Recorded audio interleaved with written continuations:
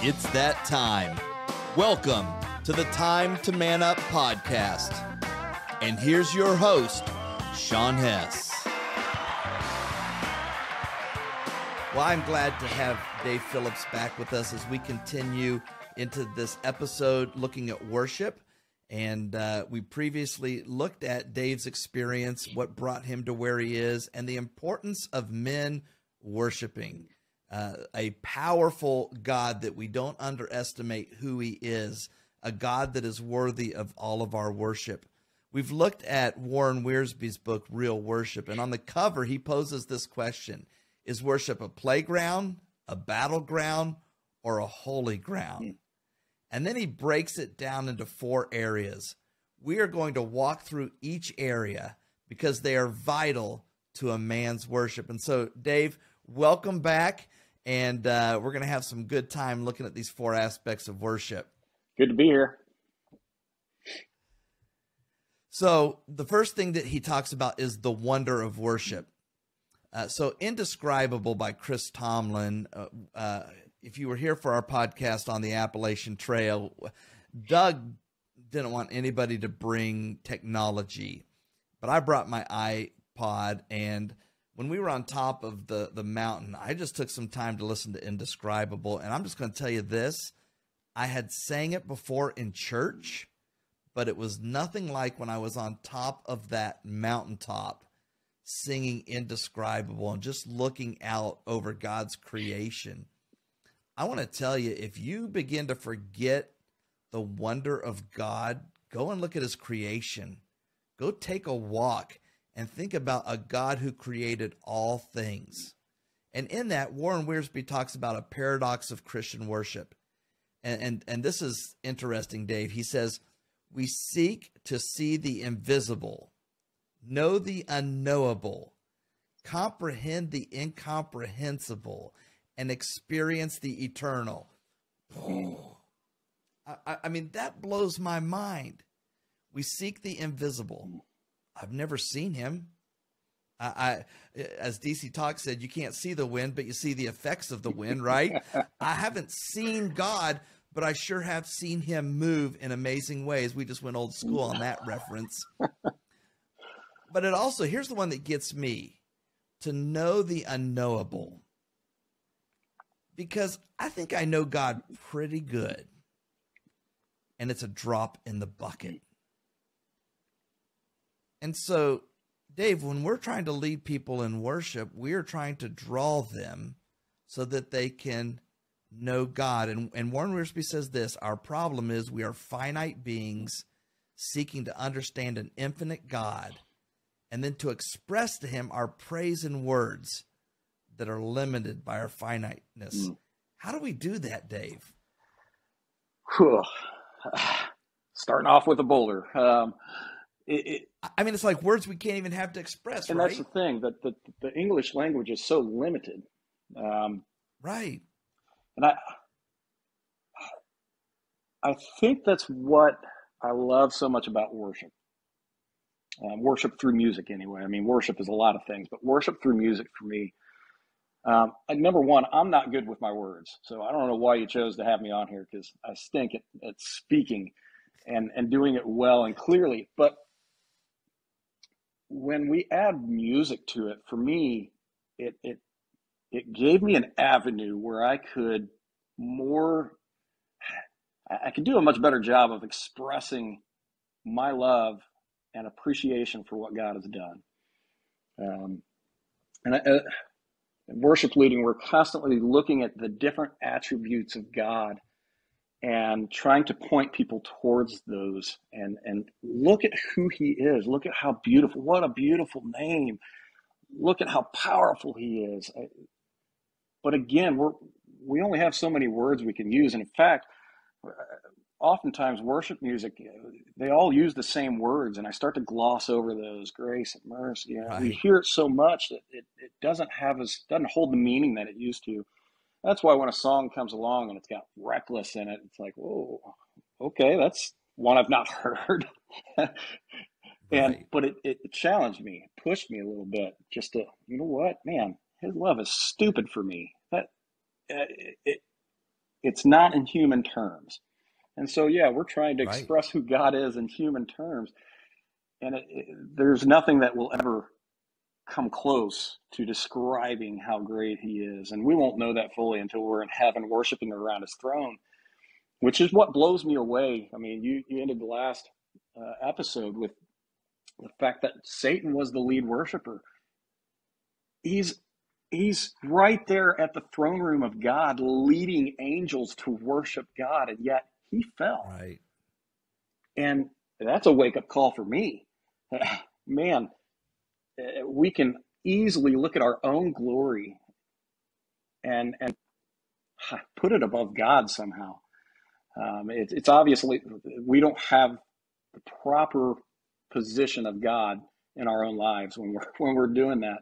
But for me, again, I couldn't verbalize how awesome God was, what he means to me in my life. And so when we add music to it, and now we can make a beautiful Mm-hmm. song, harmonies, melodies, guitar riffs, whatever it might be, rhythms, all this comes together and it produces something more beautiful than just my words by far. And so for me, I really latched onto it because, man, this is something that I can gravitate towards and really express my love for God. And it could be very simplistic lyrics that I'm a worship leader. The modern worship leader could sing the bridge 18 times, But for me, I really Right. could. I could lose myself in worship just because I'm able to express fully, more fully anyway, how I feel towards him. There was a time in college where I broke my finger on my left hand playing intramural football, and I could not bend I won't show you which finger it is because I'd be flipping you the bird, but I couldn't form chords with it anymore. And so there was like a 6 month period where I could not play anymore. God took that away from me, and I could not fully express my worship. I felt like I could not worship fully until I was able to play guitar again and add that aspect of my worship to God. Um, so for me, it does a much better job of describing who God is through song, through melodies, through just beautiful music. And the beauty of that too is Yeah. we're coming together with other musicians and we're worshiping, we're putting this together, all these different pieces, the drums, the bass, the keys, we're putting all that together and we're making something beautiful. We're offering something beautiful to our God together. And that's exactly what he's called us to in worship. Um, so, yeah, the wonder of worship, I don't think we'll fully understand that until we're around the throne room of God. I Right. see glimpses of it here on earth. There's definitely been some worship times, and shoot, Asbury is a perfect example of, man, what happened there? Uh, Really unique situation. Have you ever been a part of anything like that where God's Spirit just showed up? I took kids to New York City on a mission trip, and we had a worship night that they called it a concert of prayer, and we were there for 3.5 hours, and it felt like 10 minutes. And I've always told people that when your heart gets to that place of worship, time doesn't Yeah. matter, and it's irrelevant. And when we got done, it was like 12:30 at night, and all the kids were like, "We've been here that Yeah. long," and it's just, man, it changes you when you have those experiences, and you want to get that again. And unfortunately, in many of our churches, we don't get to that Yeah. place because there's too many people holding back. But when you get people with a common purpose on a mission trip and they have seen the battles with the enemy all day, man, it's just it's amazing when that Yeah. happens. And Go ahead. yeah, go ahead. Oh, No, go so ahead. I was a part of the same sort of thing. One of our youth missions that we were on all summer, um, went to Israel, Brazil, all over the U.S. And the last week of that youth camp, every week it's a different group of youth coming in. And that last week, Man, we were exhausted. We had nothing more to give. And we always said, hey, the beginning of the week, we've got to have this much energy. And because their energy's down here when they first get there. And eventually it changes Right. throughout the week. But that week, man, we were exhausted, had nothing left to give. I don't even remember where we were. I think we were in Bradenton, Florida, somewhere near you. But, Okay. and it was the very last night of worship.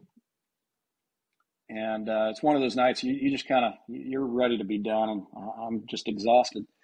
I'm playing with a group of musicians I had never played with. I got thrown into this band. They had played together, but I had never played with them. I got thrown into it. And as we're doing worship. Was that with your clarinet? Were you using the clarinet? That really brings the spirit in, let me tell you. Way to screw up that moment for you. Nothing brings the spirit like a clarinet.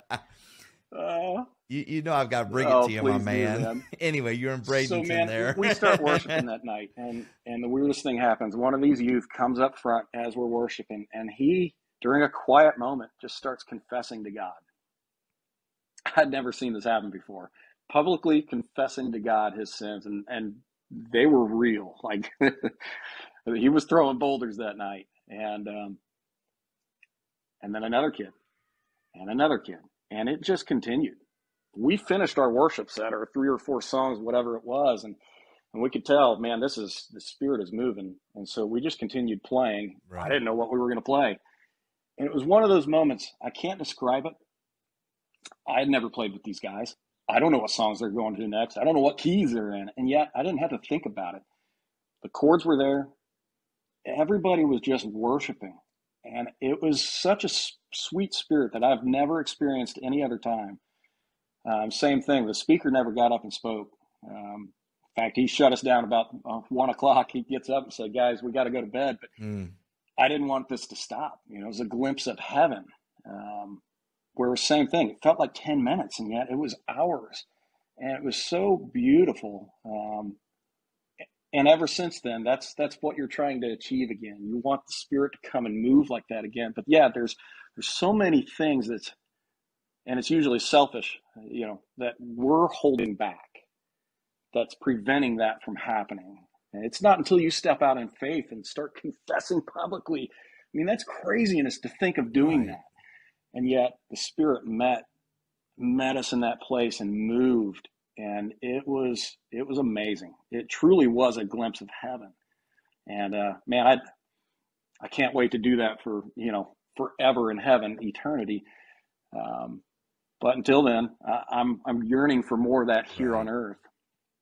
But yeah, there's a lot of things that keep us from it. Well, what you can do is you can go back. We had a podcast on the revival there at Asbury, and one of the things that I stressed in that, Dave, is that too often we try to reproduce those experiences. When I went to New York City with those kids, I mean, that night was unbelievable, but then we came back and tried to do it with our church, and it was a disaster. And it actually was discouraging to the kids because they're like, why was it so amazing on the mission trip and now it's horrible? And they couldn't understand it. I couldn't understand it. And it's just because we tried to reproduce something that on that night, God was there doing something. And that's okay. We've got to be okay with that. Job says this, and again, going to Job, he says, how great in Job 36:26, how great is God beyond our understanding. The number of his years is past finding out. And then in chapter 11, verse 7, he says, can you fathom the mysteries of God? Can you probe the limits of the Almighty? And I think that's where we're at. And you think, well, those are Old Testament. Well, in Romans 11:33, it says, oh, the depth of the riches of the wisdom and knowledge of God.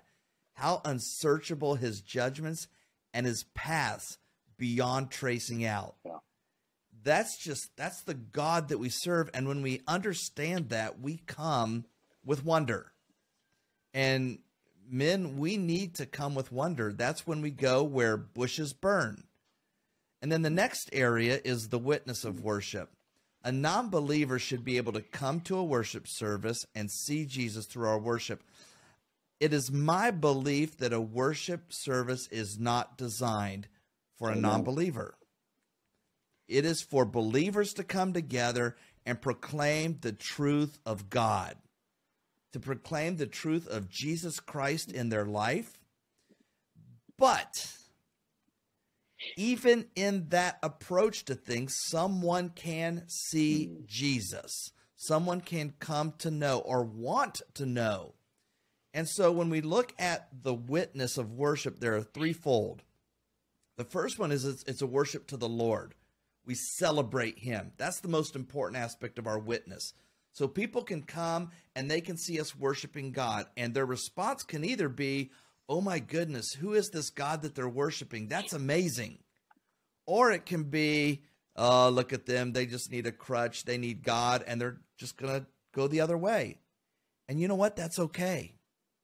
Because not all people are going to receive him or accept him. And then there's the witness of edification to the church. There are times, and I tease Dave about this, because there are certain songs when they come on, they're my Dave songs, because I just equate them with him. But what's cool about that is, why do I do that? Because when he sang those songs, when he led those songs in worship, it was just different.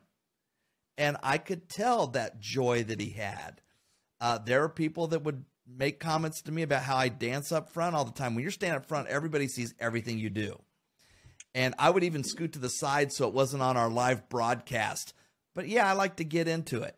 Why? Because I'm worshiping. Now, I don't do it so that people see me. But what I know is that guy that I watched lift his hands encouraged me. And if I can be a worshiper and encourage people, then I want to do that. And then the third way it's a witness to the world is it's a proclamation. When somebody visits the church, we proclaim God, who he is. And so, Dave, what I want us to help men understand is this. Worship is both horizontal with the body and vertical with God. How do we balance that in a worship service? Because the reality is it should be all vertically directed, but there still is a horizontal aspect of that. And so let's talk about that. And so much of what we do in worship is all about balance. It's a balancing act. It's a high wire act. I would say, and I wouldn't say it's 50-50 balance either. I would say the majority of it is vertical worship, because obviously he is worthy of it, where we are just focusing on who he is, how great he is, and declaring that. But the horizontal aspect of it too is nurturing our people and caring for our people as well. They have burdens. They have things that they need to lay down. And we need to be in tune to that, and we need to invite them to do that. It's also part of our witness too, we can worship about our witness towards others. That's part of our worship as well, is going out as ministers into this world and being a light for Christ. It's something that we do collectively as a church, that light would shine bright in our community. And horizontal is also, it's focusing on people. It's giving an opportunity for conviction, for loving one another, for encouraging. And I can't tell you how encouraging. I loved watching you worship, having you up in the front. When we're on, yeah, And sing the wrong songs. I do the same thing. So hey, I lose myself in worship, and I will completely lose the words, forget to come in, but for us, and I want our men to know this. It is so encouraging when we see our men and our congregation worshiping. Oh, true. It encourages us as worship leaders, and it feeds our worship. There is we did Death Was Arrested not long ago. I think that's the song anyway. And we go. Can you hear me? Oh, I I can think hear I you. lost one of my. I got All right. Yeah. I got you still. I may cut out. It You're seems like good. we're losing battery power on my AirPods, but we did Death Was Arrested, and we get to that last verse. Darkness thought it had won, and we let that. We brought the lights down for it, and we just let it hang there for probably 10 seconds. We weren't sure what was going to happen. We wanted to emphasize that, and more importantly, the next line that Right. comes up. But then Jesus arose with our freedom in hand.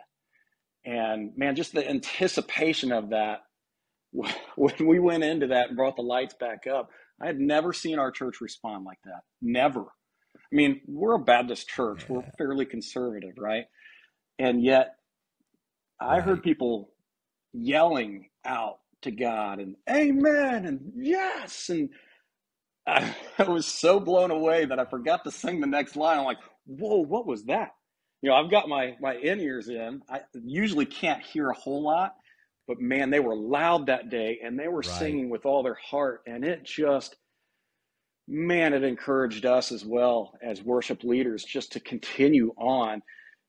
And because we're looking out, we see whether or not people are connecting.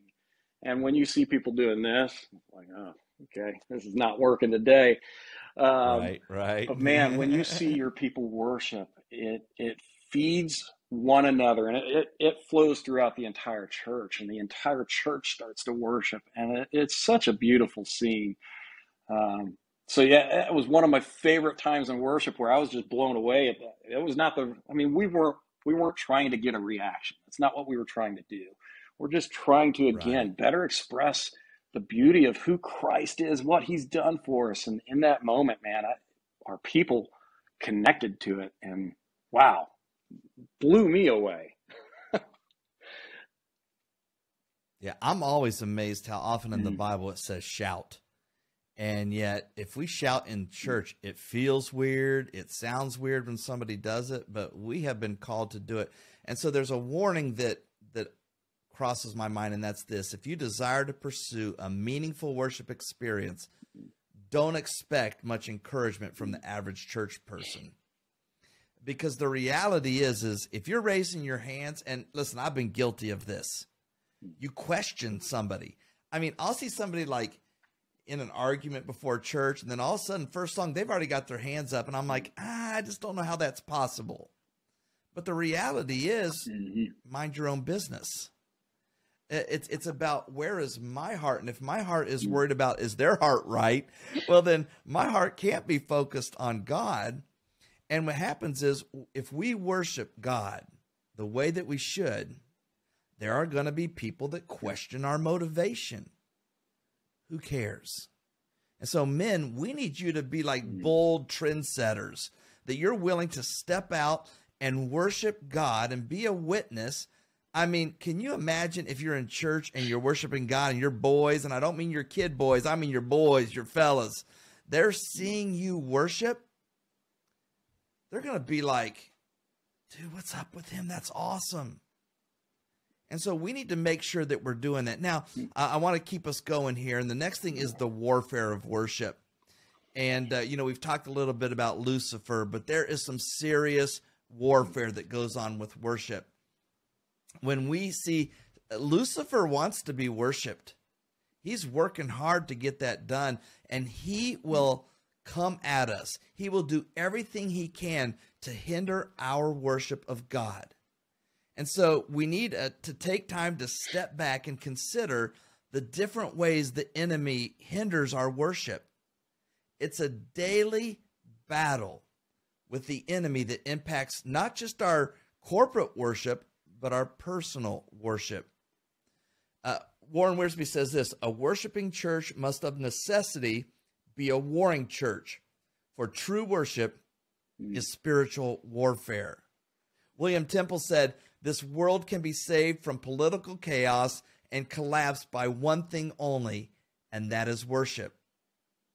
And then finally, Warren Wiersbe says, the only hope for the world, get this, the only hope for the world is the church. And the only hope for the church is a return to worship. You see, the church, Dave, has tried a lot of things. They've tried missions. They've tried bus ministries. They've done a lot of things, Awana, things like that. But the reality is, just nobody wants to admit it, the only hope for the church is to get real about worship.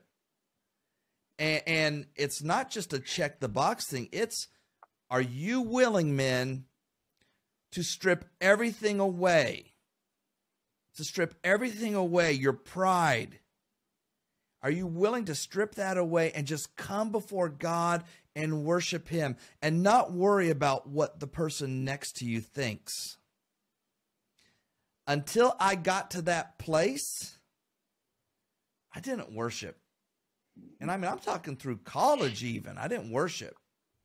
But once I was willing to strip all those things away and just get real with God about who I am and who he is, I began to experience freedom from the warfare with the enemy. And so when we talk about warfare, listen, we know this. I'm not talking just Sunday morning. I'm talking throughout the week.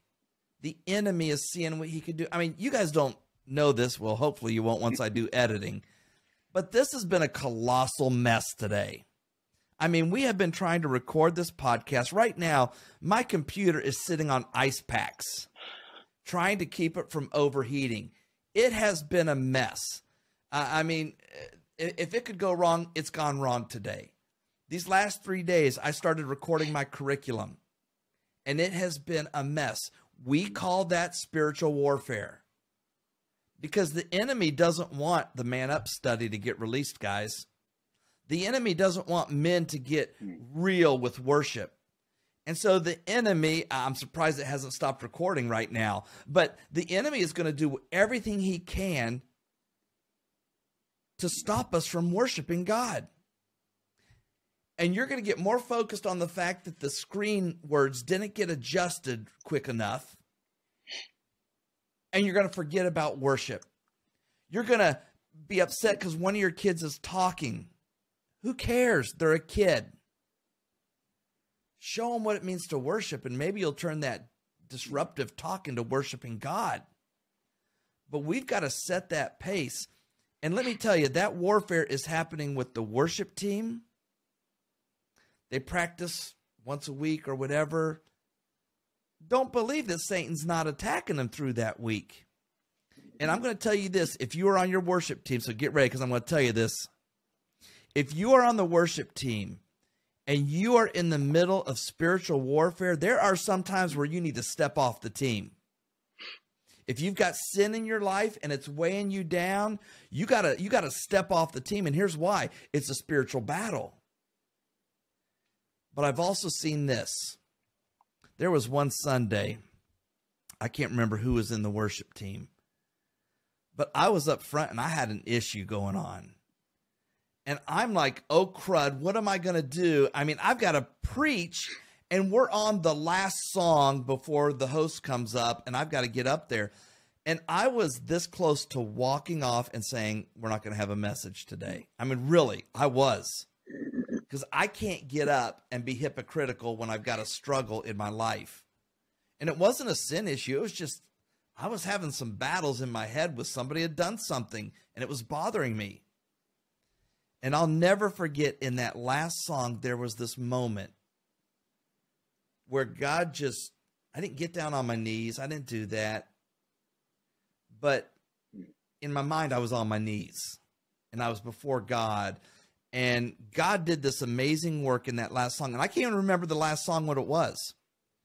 But he transformed me to get me up there to preach. I'm going to tell you this. Man, you need to be praying for your worship team. You need to be praying for your audio-visual team. You need to pray for your pastor every week. Because when you step into spiritual leadership in the church, you step onto the battlefield. And so, Dave, I know I went on there with the warfare of worship, but I believe that it's one of the most underrated areas that we just kind of gloss over. And there's a reason why God says, put on the armor of God. Because our enemy can kick our butts. And men, you've got to step up. And you've got to get your family to church and ready to worship God. And talk about it after. But Dave, how have you had to battle with spiritual warfare when it comes to worship? Oh, man. Yeah, this is I was going to say other episode episode, 14 here now. This one could go on for days because there's so many different ways that the enemy attacks. There's so many different avenues, and he knows what buttons to push.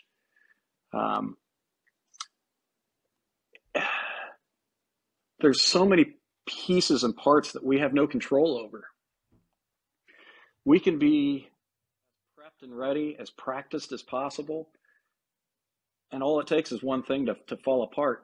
A string breaks on your guitar, to a mic not working, to the screen's not working, you name it. And there's so many things involved. There's so many technical pieces involved. And again, shout out to our technical guys, because holy cow, you're doing video, you're doing words up on the screen, you're doing live sound. We have a whole nother room now where we're doing online sound. You've got who knows how many mics involved. I think we're using like 32 channels on our soundboard. That's 32 chances of something going wrong. That's called juggling. Those guys are amazing. And it doesn't always work. And sometimes it's out of our control. And it's humbling. But we have to look at it differently. It's very easy to get distracted by those things, to get upset, to get angry. God, this was supposed to go right today because I want your message to be heard. I want the unbelievers to find you. And yet, God is still in control. We lose we lose sight of that. Instead, we're looking at this, whatever problem it is, whatever distraction it is, we get focused on that. And yet some of those Sundays, it's amazing, where it was, for us, a complete train wreck. It's amazing. The people that come up afterwards and say, man, worship was amazing. It really, God was speaking to me during that time. I'm going, what service were you a part of? Because that was not my experience. That was an absolute train wreck. And that's the thing. God's Spirit's going to move. And in fact, when spiritual warfare is happening, we need to be thinking completely different, completely opposite. Instead of being focused on those issues, going, okay, God, what are you doing then? There's something happening here that Satan doesn't want happening. And I want to be a part of that. Right. And so I've learned to look at it in that way, that, hey, we're being attacked. There's a target on our back. God's going to do something awesome here. And so I can't wait to see what it is. And even if, everything falls apart, I know that God is so much bigger than that. He's got this in his control. I have to remind myself of that. But the other thing it does is it's a constant reminder for me too that, hey, this isn't my ministry.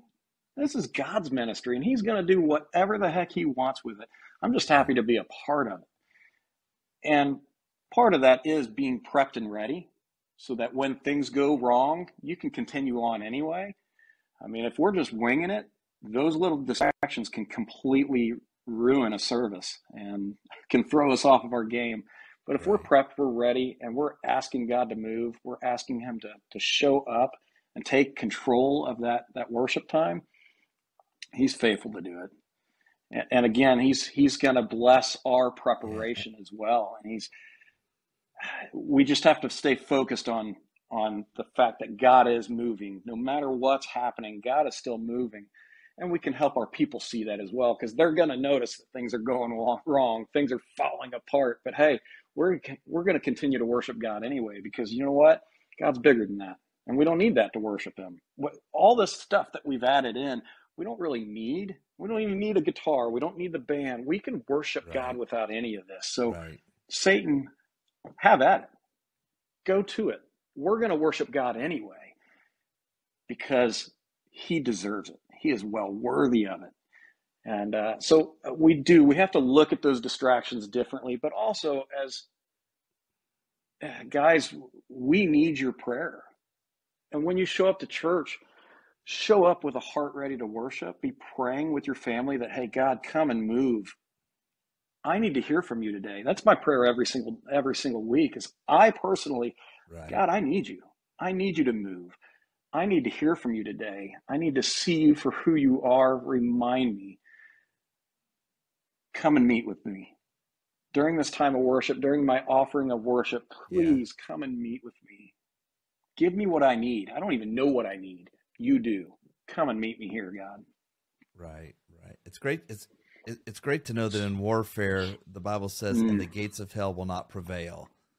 And so we're already going to win this. We just got to stay the course and keep going. And so the final thing that he talks about is the wisdom of worship. And I'm just going to touch on this because we've got some other things I want to get to with more of the practical application type of things.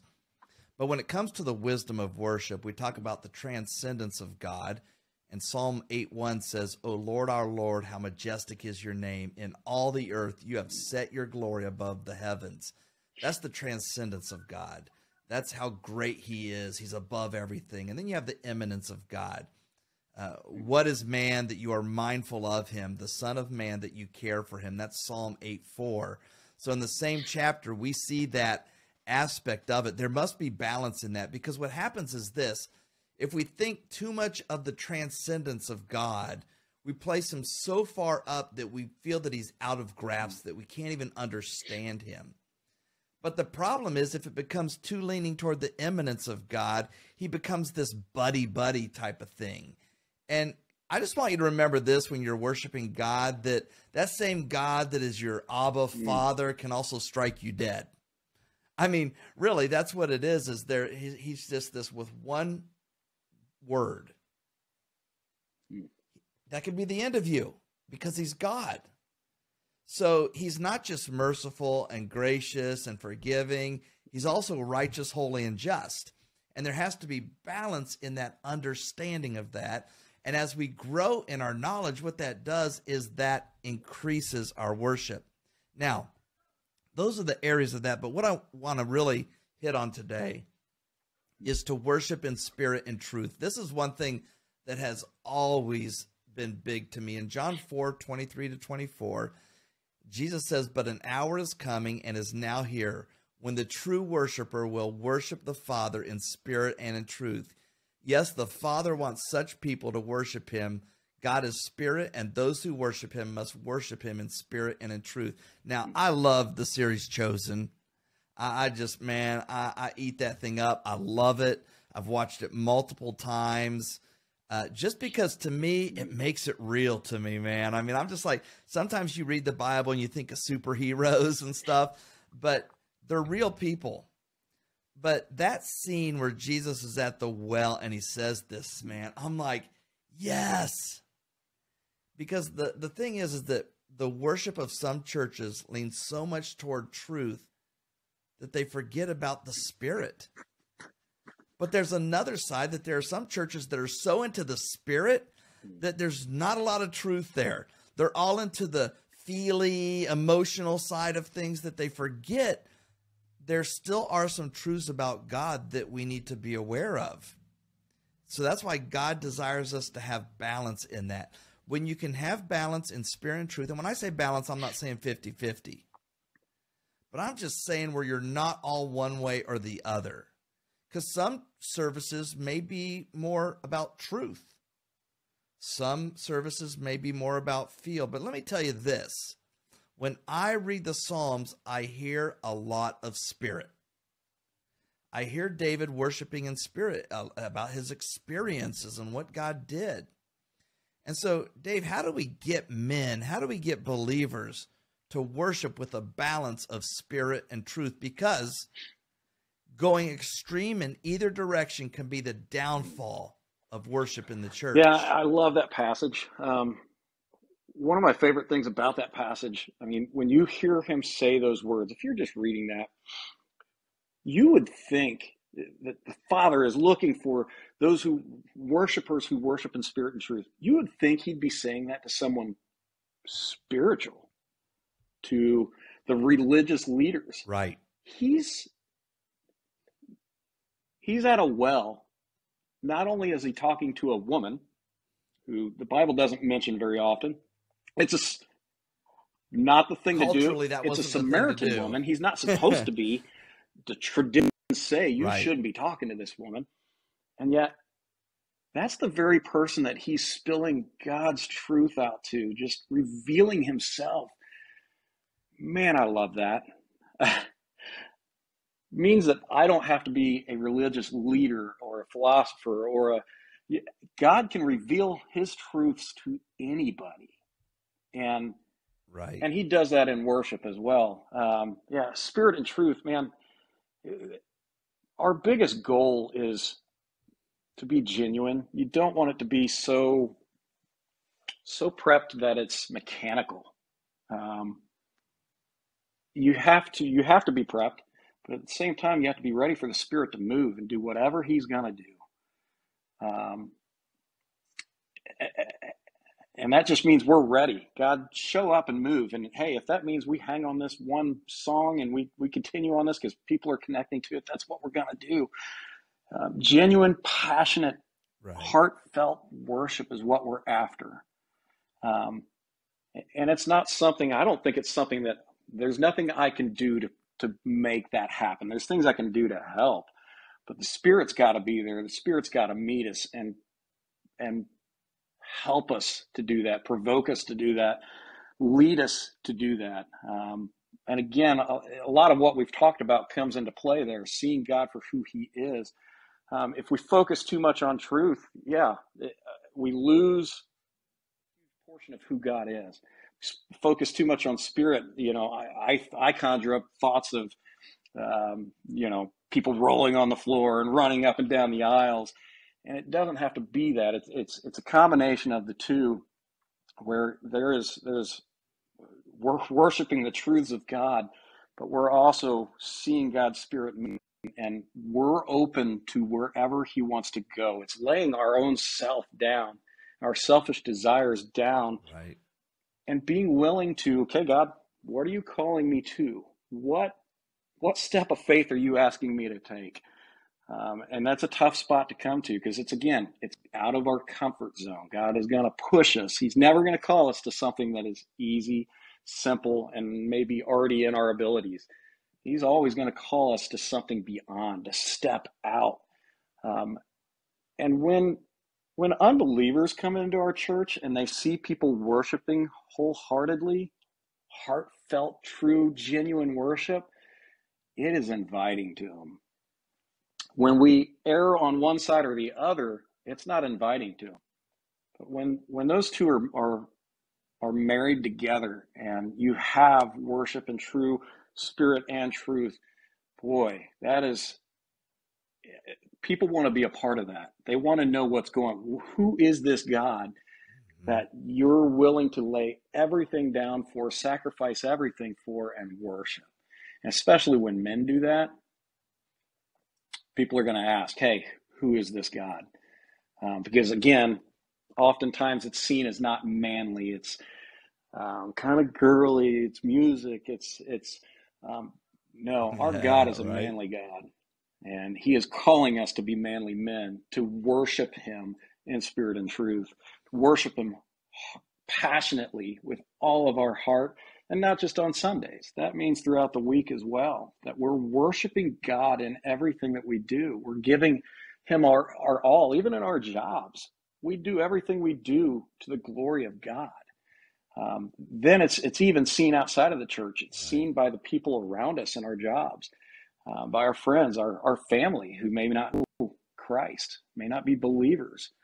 And so, and again, it comes back to that journey of worship. And if we can help people through that journey of worship on a Sunday, we hope that happens and that the Spirit moves and meets us there. But yeah, it's wholeheartedly relying on the Holy Spirit to come and take over for us, take control, to move to lead us. And sometimes that means completely scrapping what we've planned and doing whatever he's calling us to, and wherever he's moving, it's following. It's not, Right. God, this is what I've planned out. Come and work within these bounds, these boundaries. But Lord, hey, blow those boundaries out. I can't wait to see, because what I've planned is so much smaller compared to what you can actually do. Come and blow the walls out. We want to see Right. you move in Right. this place. And that's got to be our heart, our passion, and our prayer going into worship. Yeah, and we have a responsibility, and I'll just like briefly share when I was at Grace, there were some individuals that complained about the music, and because of who were the artists who wrote the music, and that when I'm singing worship music, I'm not thinking about who wrote the song. I'm just worshiping God. And so I don't think a lot about that, but I came up with I basically compiled a bunch of aspects of what should determine a good song for corporate worship. And we came up with these just basic principles of: it exalts God, it's biblical truth. And I felt I wanted those at the top of the list because that's what it's about. If it's not biblical truth, guys, it doesn't belong in our worship. I mean, I know that's maybe hard if you're a worship leader, but I think we try to put too many things in there that are not about biblical truth. It can be experiential or it can be about God, but it has to be biblical truth. It also shouldn't be, it should be participation, not performance. There are some songs that just the people can't sing and it becomes a performance. And the fourth thing is singability. I've had a couple times where I've had to go to the worship guys and just say, hey, listen, great song. It didn't really translate. You really can't sing it. Because if the people can't sing it, then you've lost what you're trying to do in leading worship. And they also need to be able to sing it once and know what it's about. If it takes you explaining it for 8 weeks, what the song is, well, it's going to be really difficult. And so it needs to be able to be understood.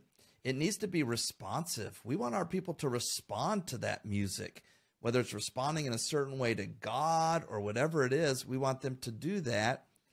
And it should always say something in a way that points people to the gospel. And even though it's not evangelistic in nature, we still want it to point people to God.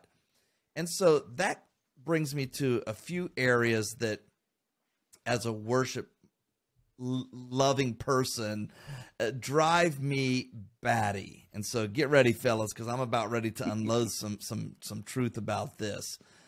The first thing is this: lyrical repetition. Now, I acknowledge that some songs repeat too much. I remember Michael W. Smith's song Forever. We did it up in Michigan one time, and I thought it went forever. And I thought that it needed to be stopped because at some point you lose the people. But what the problem is that I think too often the people that like support the hymns point that out about newer music, that it's too repetitive. Brothers, I'm pretty familiar with the hymns, and there's a lot of repetition. Not only in the words, but the da da da da da da da da da. And I'm not hating on it. But don't just take repetition and throw something out because of that. Because they have made repetition the issue rather than what's being said. Now, I want you to hear this. Revelation 4:8. And the four living creatures, each of them with 6 wings, are full of eyes all around within, and day and night they never cease to say. Now, that's kind of crazy situation going on, right? But they never cease to say, holy, holy, holy is the Lord God Almighty, who was and is to come. That's pretty simple.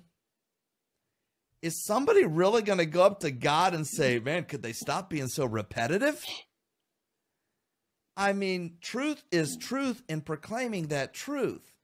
Now, we don't want to lose our congregation. We don't want to lose our worshipers. But we've got to be careful to just throw something out because there is a lot of repetition. Now, I'll say this. There are some songs on certain days when I listen to it feels like a lot of repetition. But there are other days that I listen to that same song and it's hitting me here. I don't know what that day is going to be, but God knows. And when I see that repetition, there's no way in the middle of that I'm going to stop God and say, hey, can we get some different words to this? Because those lyrics are getting kind of old. There is the Michael W. Smith song, This Is How I Fight My Battle. Man, repetition galore. But do you know what? There are times when I'm struggling in life, when Satan seems to be kicking me in the gut, that I turn on that song, and I don't care how many times he keeps singing it, I'm claiming it. I'm claiming the fact that it may look like I'm surrounded, but who I'm really surrounded by is God. And I'm claiming it. And so I'm just saying this. Worship leaders, be wise with repetition. It's just like a pastor that gets up at the end of the service, right? And he's like going and going and going. And you're saying, just wrap it up, brother. You've said your word. Let me respond now. Because a pastor shouldn't have to draw people into response. In the same way, when the song has done its work and we proclaim the truth, let it go. But there are times when God is moving. And I'm just going to say this to my people in worship, keep it going. It's okay. Let people respond. Let it percolate a little bit. But if we are more upset about how long a song went, then that's saying, again, something about our heart more than it is about anything else. And then, here we go. Boulders.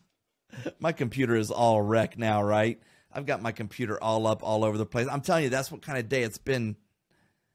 The battle between worship and concert. As a pastor, I got so sick of people saying it's too much like a concert. Dave, I don't know about you, but I've been to some concerts. There is no way any worship service I have ever been to looks like a concert. So I don't know if these people that say that have never been to a concert before. But, I mean, we turn up the volume just a little bit, and people are like, it's like a concert. We turn on lights a little bit. It's like a concert. I mean, I remember one time we put the lights where they went with the beat, and you would have thought that we worshiped Satan that day. Because people were like, what was that about? And I'm like, it was kind of cool, wasn't it? They're like, that was like a concert. Well, we didn't have any flames shooting out or anything. I mean, I'm the dude that used a smoke blower in one of my messages one time. Yeah, you'd have thought maybe I would have got kicked out. But listen, churches sometimes make it more of a performance. Yes, I agree with that. But what we have to understand, I think Warren Wiersbe says this well, a Christian congregation gathers to worship Jesus Christ and to glorify him, while an audience assembles to see or hear a performance. The unifying factor in the congregation is God. That's what we're about. It's not about the lights. It's not about the sound, but it's about who we're coming, that unification that we have. Individuals in an audience assemble as spectators. Individuals in a congregation come together as participants, as worshipers. And those who lead worship must be focused on leading a congregation in worship more than a production. And Dave, I don't know about you, but I think when we become more concerned about a production is when we're more worried about everything being perfect. When we're just about bringing our offering before God, it doesn't matter if it's a frail offering, a broken offering, but we bring it before him. I was once told this in my previous ministry. So if they listen to this, they're going to know I'm talking about them. We had the lights down, and they said that our worship was of the devil because we kept the lights low, and darkness represents sin. And that Jesus is the light. And if we are worshiping Jesus, it should be bright and the light should be on. I'm pretty sure that David worshiped in a cave sometimes. And when I heard that, I thought, what in the world are you talking about? So I'm going to tell you two truths. Know this to be true, not scientifically proven, but these are true truths, and Dave can have my back on this one or not. He can even kick back on me if he wants on this. People sing louder when the music is louder because they are more willing to sing when they feel like others won't hear them sing. Number two, people express themselves in worship more when the lights are lower because it makes them feel more safe. Nailed it, brother. Thank you so much for it's yours. saying that, declaring that. Those things are true.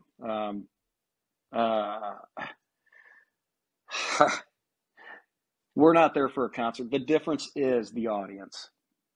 At a concert, the audience is the people that paid tickets. You know, they came to see a performance, came to hear how great the people on stage are. In worship, everybody, the people on stage as well as the people in the congregation, are one. They are the band together declaring how awesome our audience of one is. It's the biggest difference. And like you said, everything else that we do is just to help our people along to worship. Louder music, to a point anyway. There is a limit, but louder music does help people to sing out and not be afraid. Lowering the lights, in my opinion, if I had it my way, I'd have the lights completely off. That way you can't see me. You can't see the band members. The focus is completely off of us. We're, at that point, focusing on nothing but the music and the words and how great our God is. Obviously, it doesn't matter what we do. Our job description is not people pleaser, because we're never going to please them all. You know that to be so true, because you hear all the complaints. It's the worship's too loud, the worship's too soft, the lights are too bright, the lights are too low. That song sung by somebody that his sister-in-law's uncle might have been part of a cult. And it's like, wow, you know, we are looking for reasons not to worship instead of coming with a worshipful heart, ready just to sing God's truths. And without that, yeah, we're going to be selfish. We're going to want things our way. One thing I have learned as a worship leader over a lot of years, and it took a lot of years to learn this, is I believe there are at least two different types of people within worship. There are those that love truth, and they just want songs chock full of truth. They don't care about the melody, how it goes. They don't care. All they want is scriptural songs. And then there's the other side. There's those that they could worship to two lines in a song over and over and over and over. And that's me. And so I would always push that other side. Just, we don't need that. I found that there is a balance, and we have to have that balance as a worship leader, that, hey, we have both people in our congregation. Right. And I'm not just helping those that agree with me on what worship should be to worship God. Now, in fact, I have to build a worship set that has both, that helps us all to worship God. But we also have to come into that place knowing that, hey, not everybody worships the same way as I do. And so, yeah, not every song's for me. Actually, none of the songs are for me. That should be our mindset, is that all these songs are for God. Right. It all starts with our heart and where our heart is. So, and I would just pose, Dave, that these people that make an issue about the loudness of the music or the lighting level, you know what I never heard a complaint about is, why do we put every passage on the screen? Yeah. And keep people from looking it up in their Bible? I think that's a bigger problem, because we're growing up a generation of believers who don't even know how to work their way through the Bible. Now with apps that we have, I feel weird using my app. I still bring my big old Bible to church, and I just feel weird on the app. I mean, last time I preached from my iPad, brother. You know it, Grace. I never did that.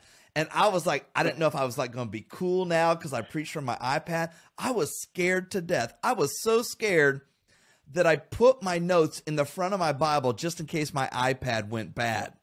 And I was just like, I didn't trust it. After I did it, I was like, oh, I like that. It was something new. It was something different. But I still had my Bible up there with me, open to the passage. Even though my verses were on my iPad, there's something about having your Bible open to the Word of God. Yeah. And so why aren't we upset about that more often? I just think that would be a bigger problem. Now, I'm not saying don't get mad at your church if they have all the words up on the screen, but that to me would be more of a concern, is that we're growing.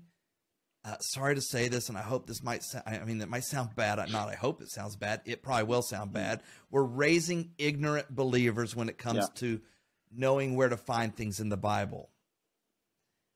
And it's okay to look into the beginning index to find out where something is.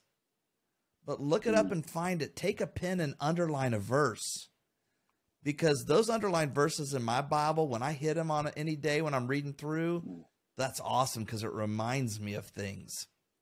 But those are things that we need to be upset about. But I don't want to put too much time on that because we got something else to do, because we're about ready to put a big boulder in the water now, and we've already been going for some time. But listen, Dave, why do so many men not sing or express themselves in corporate worship? Because I've got to know that some of them sing in their car and in their shower. We're all good singers in our shower. You know that, right? We all could have an album when we're in our shower.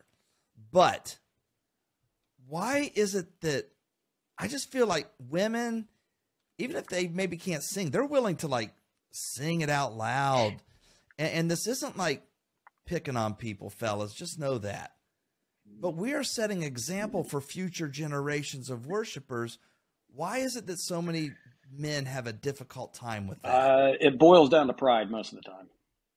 I mean, men are prideful. It's built into us more than it is women. And so I agree. And pride is a tough thing to overcome. It is so hard to lay our pride down. I mean, we want to be right at all times. And again, that's pride. We never want to be seen as weak. We don't want to even tiptoe along a line that might, be seen as weak. And so I think that's the biggest struggle for us as men, is to not care what other people think, to lay our pride down, and to fully give our all in worship. A part of that too, as worship leaders, there's things we can do to help. Song choice is huge. When we're singing, "As the deer panteth for," that's not a manly song. Right. It's not manly lyrics. We always look for songs. I guess unless somebody has their bow and arrow out, right? You're in your as the deer. I got it. Stand. I got it. It's perfect. But there's a lot of different songs that we can choose that are going to help our men to worship. In the men's retreat, the Manapaloozas that we did, we were very specific on what songs we chose, and they were usually more the upbeat songs. More powerful songs usually had more rhythm driving it, drums, and oftentimes the chorus is almost like a anthem. You when you go to a stadium and almost any game you go to, they almost always play the most common anthem. We will rock you. That's what went to my mind nothing too. To that song. It's a very simple melody. The lyrics are extremely simple, but they're rock you. It's a manly lyric, and it's got a good rhythm to it. Right. And that's Yeah. really Yeah. all we need as men. We do need some help, though, and those things do help. I mean, and choruses that just repeat themselves over and over. So, yeah, I know some people get sick of that, but, in all honesty, that helps us um, to really engage. And, okay, now I've heard it 18 times. I think I can finally join in. Um, I mean, I need that. I mean, think back for you, Right. because I've been, I've been a believer a long time, and worship music has come, Christian music in general has come so far. I mean, when I was young, all we had Right. was Yeah. Sandy Patty and Michael Card or Michael English, it was terrible. Yeah, Steve Green, and it was Steve still Green. better than what was before. But man, for me, it was awful. Like I don't connect to that stuff at all. Right. Do you remember the first band or singer that you connected with as a man, where you could just sing it out? Yes, this hits my soul. What was it for you? Yeah. What's funny is I live near the guy now Yes. that, so Petra was that group. And when I heard about Mm. Petra, I was like, dude, I love this group. And my mom and dad wouldn't let me listen to it. They're Yep. like, nah, we don't, that's not the kind of music. And they would say, hey, Steve Green, yeah, thumbs up. So one of our friends that was kind of between my parents' age and my age, he was in the middle, but he was friends with my mom and dad. He goes, Mm. oh, you got to tell your son about this great group, Petra. And all of a sudden, because he said it was okay, then my mom and dad let me listen to it. But even my wife and I, we went to a Petra concert because that definitely was the group that Mm. kind of Yeah, it was came out that groundbreaking. I I could mean, it identify was with. it was kind of that 70s rock feel, which I listen to secular music. I love that stuff. It resonates with me. But here they were using Christian lyrics, I am on the rock of ages. I mean, it was powerful rock anthems, and it changed Christian music for me. I finally had something where I could just crank it up in the car. I wasn't driving back then, but crank it up in the car and just shout it out and declare my appreciation, my love for God. Whereas the Sandy Patty songs, nothing against them, but it just didn't do it for me. And so song choice is huge. And so for worship leaders, that is something that we have to be aware of. And again, we can't just gear our worship towards the men, but there are different songs that are definitely going to resonate more with our men than our women. And so we can help them along. But yeah, like you said, it's also bringing the sound, the volume up to a certain level. It's helping with the lights. Try to limit the distractions. Help us lay Right, our pride down to declare how awesome God is. right.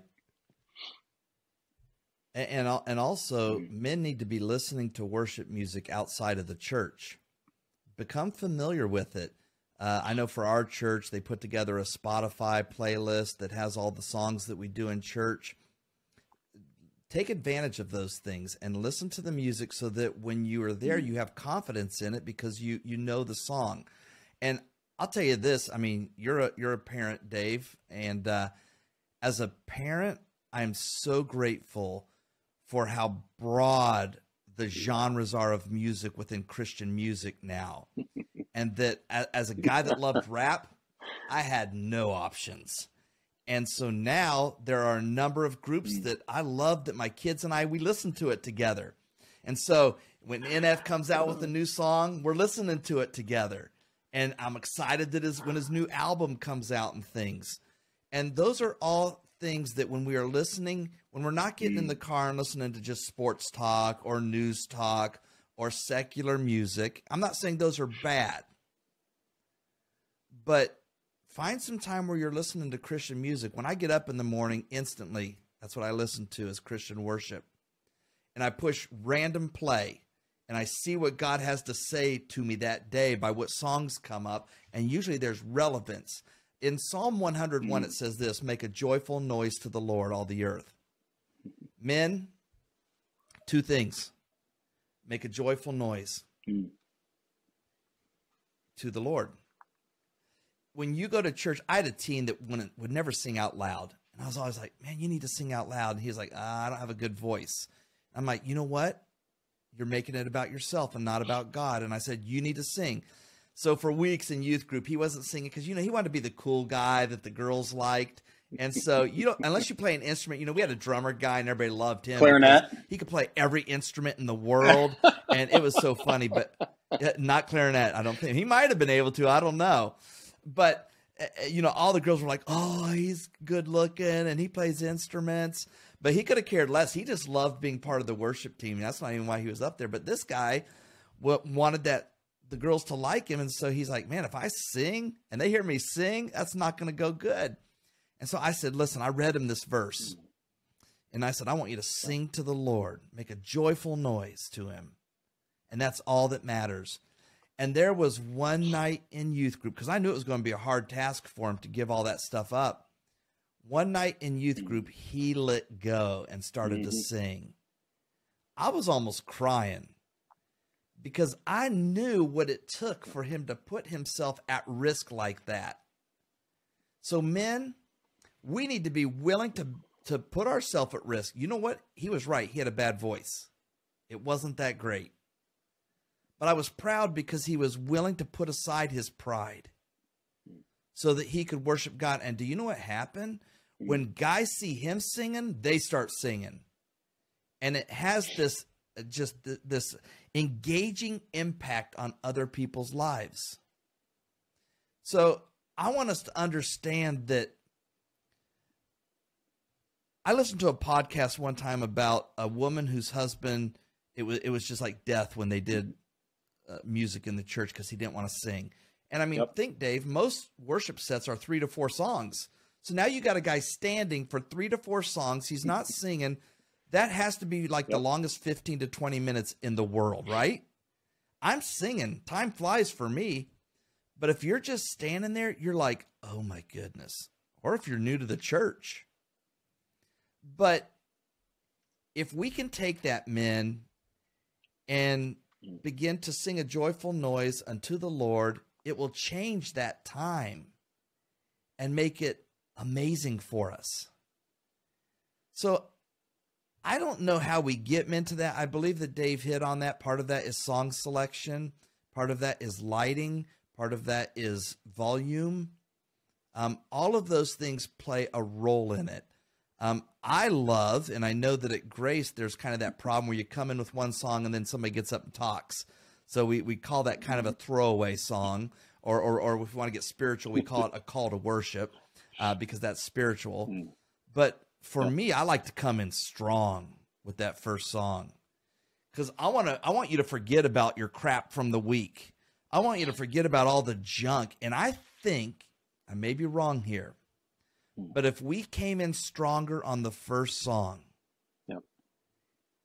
we would get men's attention. We can't come in all feely because men just don't respond to that. We need that banner, that bold proclamation. And again, we can accomplish that, but it takes worship being purpose. So I'll relate it to this. I think too many churches, the decor is feminine.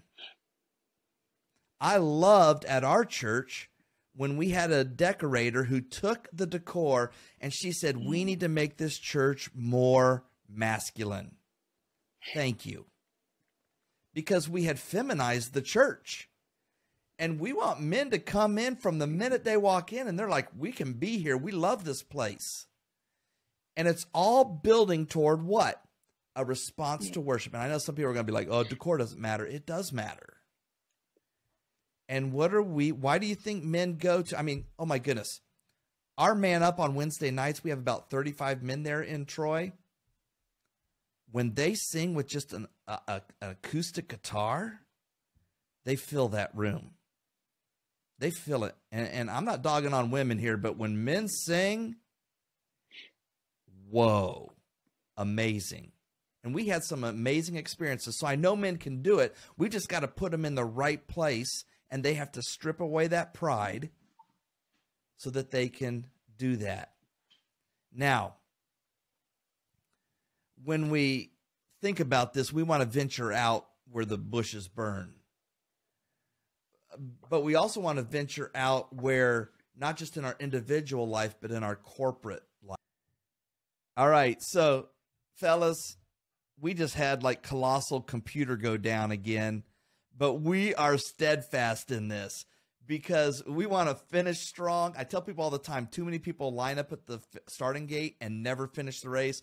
We're finishing this race. We're almost done. But Dave, I kind of want to wrap it up by saying, how do we get churches to worship God? How do we get men to worship God in a way that is pleasing and acceptable to him? Transparency is so big.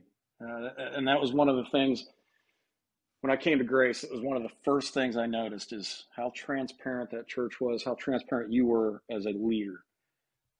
You were willing to be vulnerable, honest, open, on stage about who you were, your struggles, the good, the bad, the ugly. We knew who you were.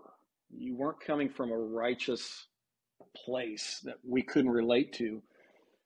Instead, you were someone that was very relatable. I mean, I think that's why we bonded so quickly. We have to be genuine. And it's okay to be honest. Right.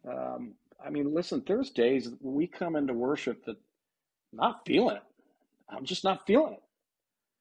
I was always told, man, we can't say that from the stage. We have to hide it. We have to pretend. I'm going, why? Why? Right. It's not real. God knows. And the last thing I want to be accused of is something that's God already knows. Authentic, disingenuine. And so I think it's helpful when we can be real, especially from stage, and say, guys, can I just be honest with you to begin today? Pray for me. I don't feel like being here doing worship today. There's so many other things that are consuming my life, consuming my mind.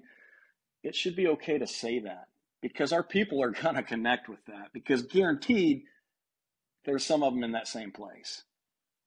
And when we can start there, lay those things at the feet of Christ to begin with, boy, we've got a foundation where we can finally start pointing our eyes towards Christ and aligning our hearts with him.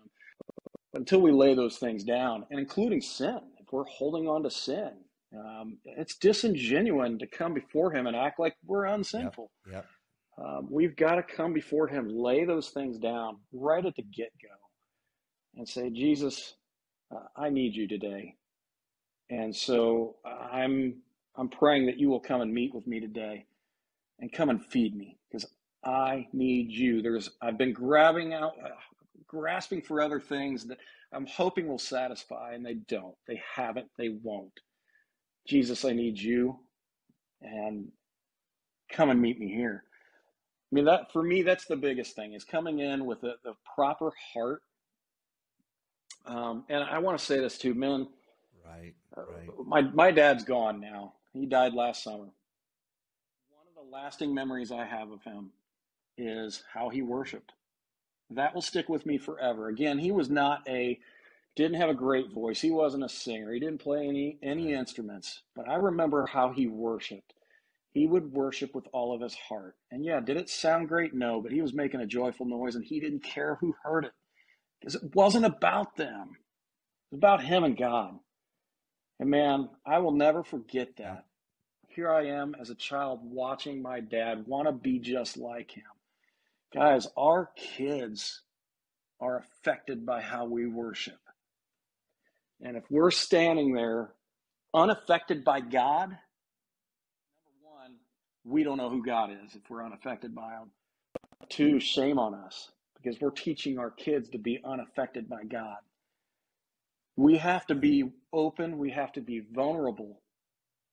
Man, there's so many times in worship where I'm in tears. I'm crying. Is that a manly thing to do? I'm going to say yes, it is. When God moves us to see who he is, who I am, what he's done for me, I should be in tears. And my only response is to worship him. That's where we got to get to. And And again, it starts with our heart, but we have to look at our family as well and say, man, God is calling me to be a leader to my family. And it requires me to lay my life down, my pride down, my selfishness down, just as Christ laid himself down for the church, laid himself down for us on the cross. We have to be Christ to our family. So it's got to start with us, man. Worship happens when it starts with us as the men. Yes. So I love to talk about worship. We're living on borrowed time with this computer, I think. But guys, remember this. We talked about this earlier. God created us to worship. Yeah. And you are going to worship something. If you're not worshiping God, if you're not willing to go to church and worship God and give him all of it, where is your worship going? What is stealing that away? Because that's what you need to evaluate. What is taking away your worship for God? Because God is the only one worthy of our worship. And so, Dave, thank you for being with us. This has been a journey, and clearly Satan is not loving this episode. He's not loving what we're doing because, remember, Satan fights for our worship, and he wants to do everything he can to distract us from worshiping God. And so I hope that men, that you have heard this and that you will understand that you have a responsibility to God to demonstrate to your kids how to live a life in Christ. And part of that is how you worship him. And so, Dave, thank you for being with us. It has been a joy to have you with us today. And the computer lasted. Dude, thank you so much line. for having me. I love you, brother. I love what you're doing. This ministry is awesome, and it's been feeding my life. I want you to know that. Guys, back this guy up. Buy some swag. Get you a candle that smells like bourbon, or this one's Fruit Loops. Support this guy, man. Support him. I love this ministry. Thank you for what you're doing, Sean. Well, we will have Dave back when we're going to look at some challenges of the ministry and how men can encourage their ministry staff in that. But if you have enjoyed this episode, we encourage you to get out, to make sure that you like or follow or subscribe to it. And above all, get the word out to your friends and family and your churches. Introduce it to your men's ministry guys. Let them know about it. And again, I'm going to ask for this because we need prayer for the production of the Man Up curriculum. We have been getting our butt kicked with technology glitches, and it just continues to manifest itself in this. And so be praying for us because we understand the power of prayer. The prayer of a righteous man availeth much. And be praying for this ministry that we can get this off the ground, because what we know is the enemy does not want men changing their lives, drawing closer to God, and making right and godly decisions. The enemy doesn't want that, and so he's going to fight it all the way. And so just pray that we would be able to get that out. But let me leave you with a challenge. This Sunday, step out of your comfort zone. If you don't usually sing out loud, make a joyful noise unto the Lord. If you don't usually lift up your hands, get those hands up in the air and express yourself in worship to God.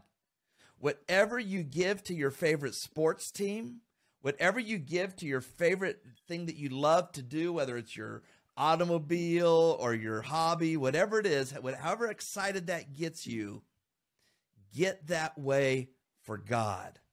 Because I know we've got men that get stoked about a lot of things, but we need men who get stoked about God, because that will change a church. Remember, men, when the church gets the wife, it doesn't get the family. But when the church gets the husband, it gets the family, and things begin to change. Men, it's time to man up.